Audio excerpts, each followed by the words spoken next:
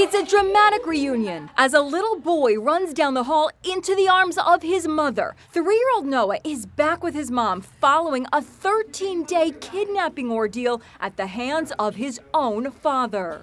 The break in the case came after an eagle-eyed Good Samaritan who was dropping her own son off at school spotted little Noah walking down the street. She thought the little boy looked a lot like the missing child she'd seen on social media. She couldn't ignore that nagging feeling, so she turned around, went back to where she spotted the boy, and called 911. Sure enough, it was him. There he is, playing in the sand as authorities responded to the 911 call. His cousin, whose face we're blurring, is also there. Police say she was kidnapped by Noah's dad as well. I spoke to Good Samaritan Julia Bonin, who recognized the children from these surveillance photos circulated by law enforcement. My heart was pounding. I had a strong feeling that it was, but I was questioning my instincts. I was starting to shake. The boy's father, Jacob Clare, is accused of kidnapping Noah after a scheduled visitation in Tennessee and also kidnapping his 16-year-old niece, who he reportedly had an inappropriate relationship with.